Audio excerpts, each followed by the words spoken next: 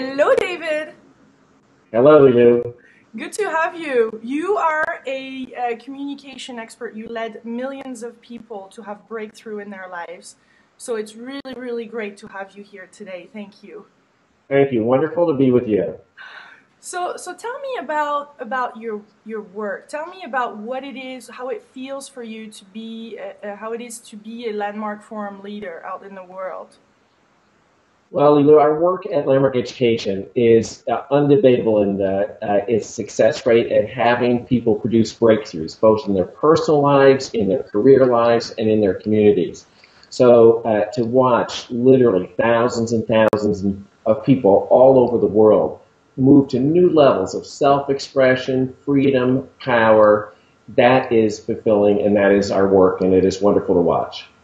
So what did you have to give up yourself in your own life to be in this place right now of doing this and helping other people transform their lives?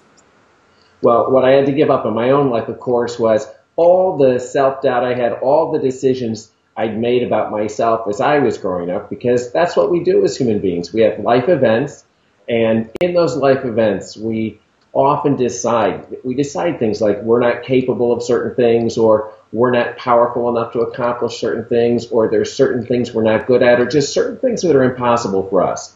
And when each of us can distinguish and identify those decisions we've made, and then those disappear and we're left free to pursue what's really important to us. I had to go through that myself, and that's what we coach people in going through.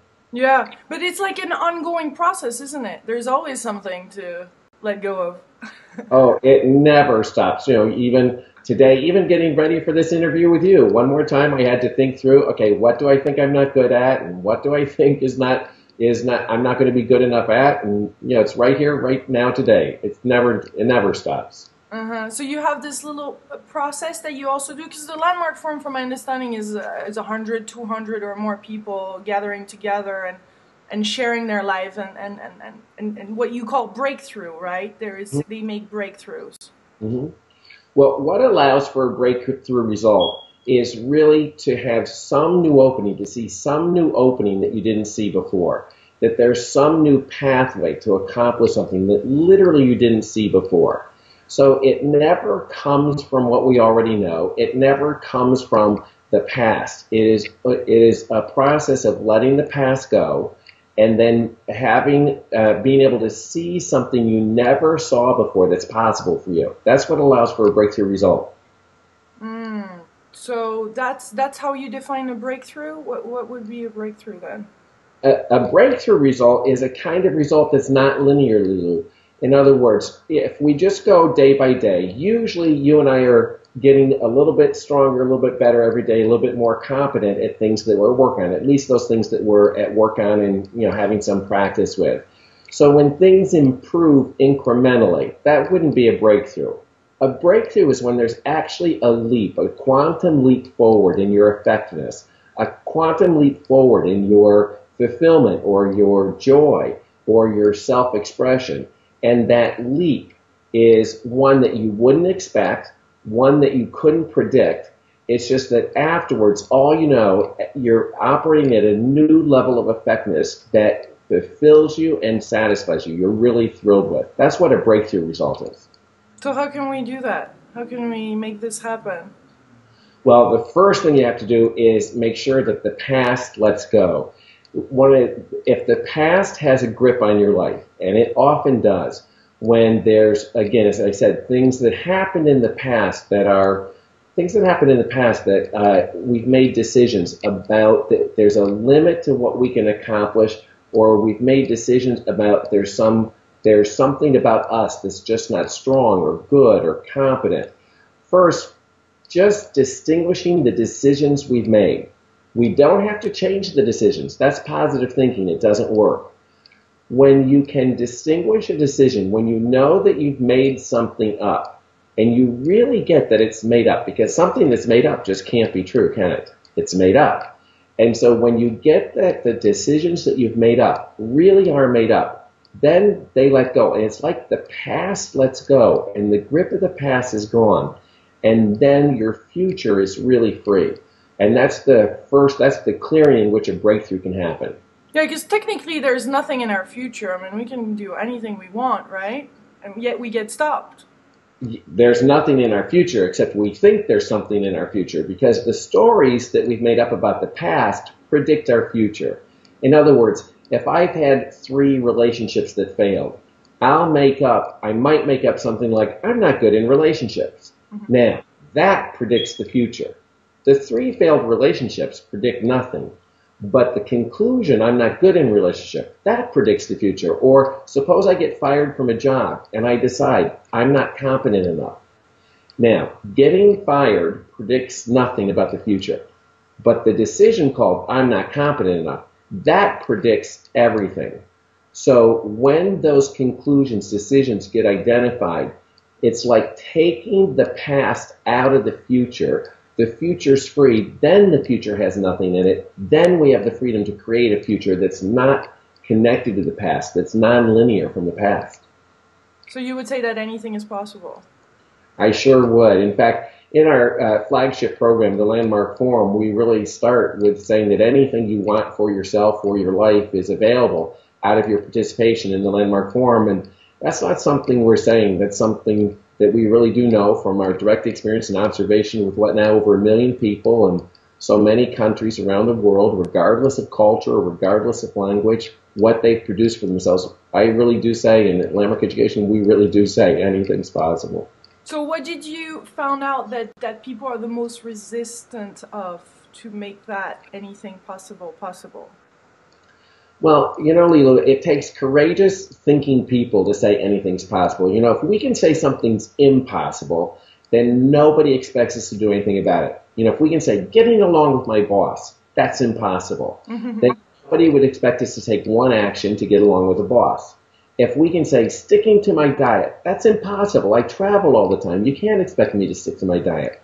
And if we can say something's impossible, then nobody would expect us to do anything about it. So it takes big, courageous people to go, okay, something's possible. This is possible. And then what we're left with the openings for action to pursue that. Mm-hmm. Tell us about the unreasonable request and how this is essential in life. Well, let's talk about to expand really, not just to ask little things from people around us, but big things. Yes, well, unreasonable. Let's distinguish that first. So there's what's called being reasonable. And being reasonable is when you don't have what you want in life, but you've got the reasons why not. Mm-hmm. You can say, I want to take a vacation, and then you've got all the reasons. I don't have enough money, I don't have enough time, I don't have anybody to watch the kids. And then you end up with your list of reasons versus having what you want. Unreasonable living is when you really have what you want, no matter what the reasons are. An unreasonable request of yourself or others is a request to really have things be, like really accomplish things, no matter what reasons you have for not accomplishing, no matter what reasons you have where that might justify not accomplishing them. An unreasonable request is when, for yourself or others, you say, okay, no matter what reasons we got, we're going to accomplish that. Mm-hmm. So is it just about asking people some crazy out there things that, but you have to have a certain confidence, or you have to have a certain connection with that person, no? To be able to ask something like that. Well, communication, right. So now we're at the heart of communication, right? And at the heart of communication is people being related. So that if we're not sufficiently related with people, then no matter what communication we're trying to have, it really won't be very effective. So there's the using communication to be related, effectively related, listening to each other, speaking to each other, understanding what each other's concerns are, understanding what's important to another. If you don't understand what's important to another, if you're not addressing their concerns, then they really can't listen to you.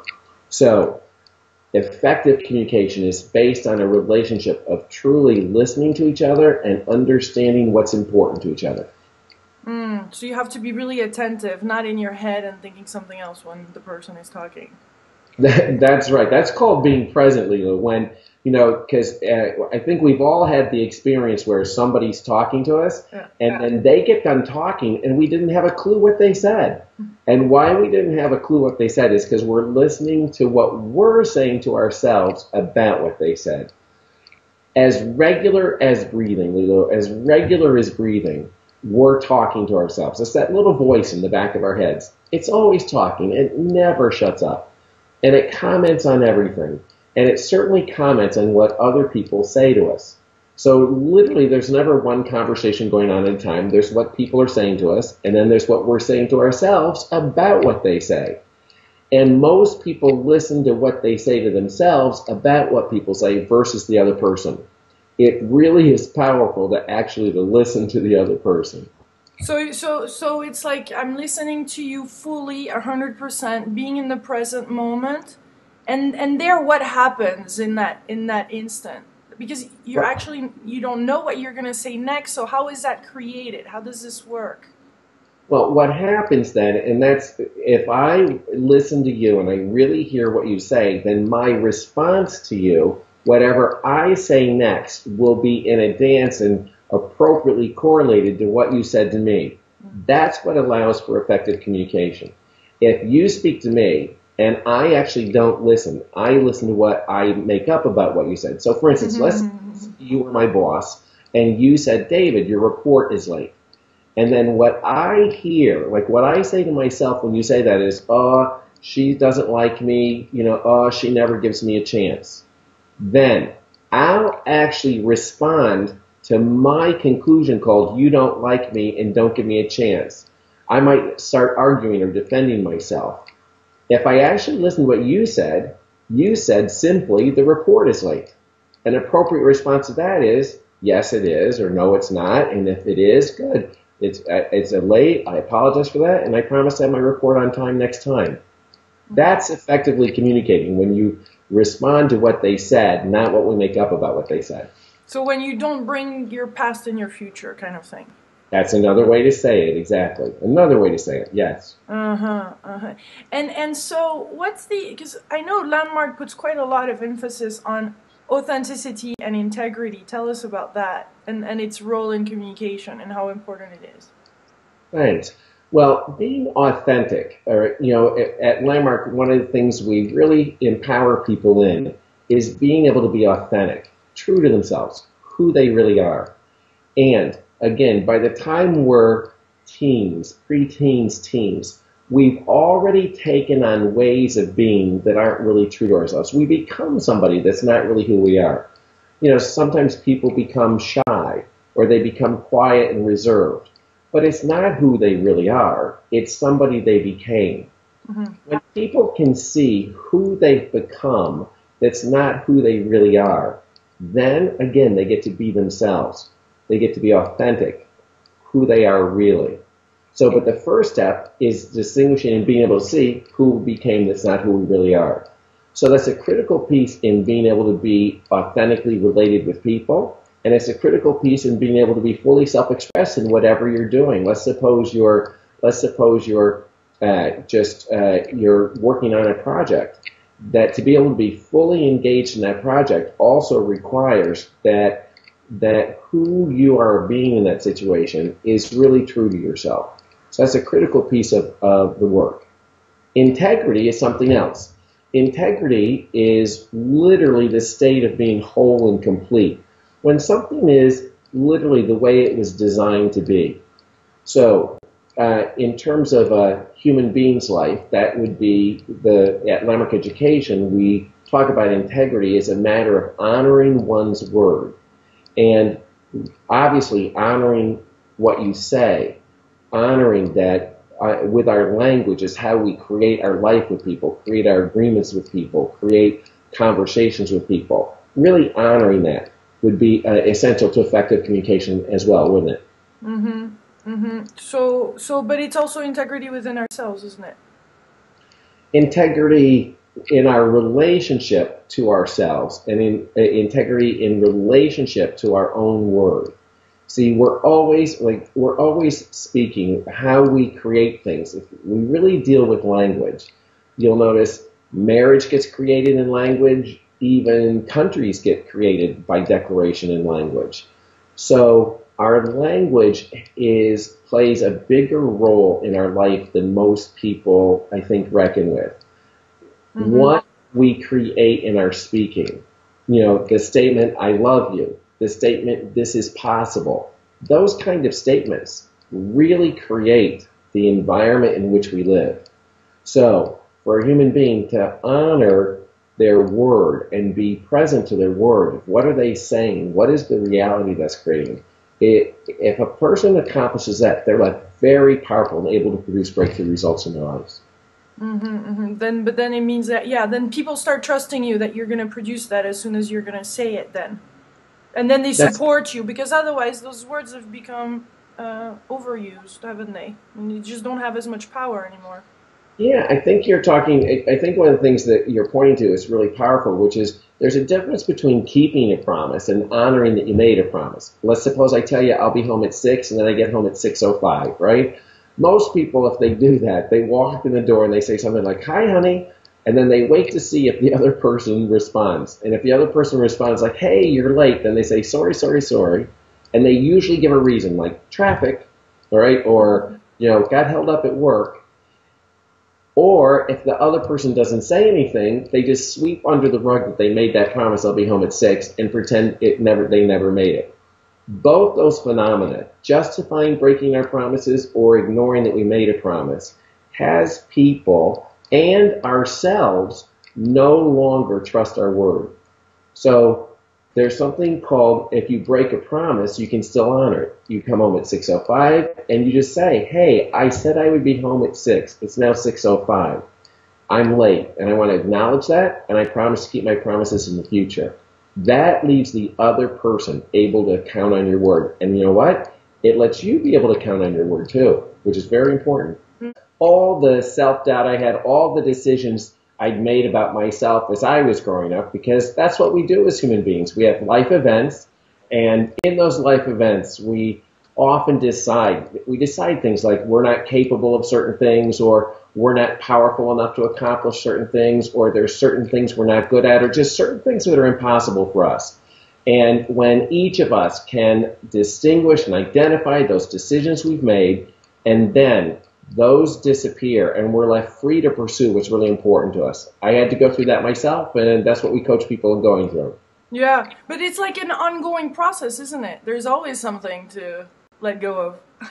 Oh, it never stops. Even today, even getting ready for this interview with you, one more time I had to think through, okay, what do I think I'm not good at, and what do I think I'm not going to be good enough at, and it's right here, right now, today. It never stops. So you have this little process that you also do, because the landmark forum, from my understanding, is 100, 200 or more people. Hello, David. Hello, Lulu. Good to have you. You are a communication expert. You led millions of people to have breakthrough in their lives. So it's really, really great to have you here today. Thank you. Thank you. Wonderful to be with you.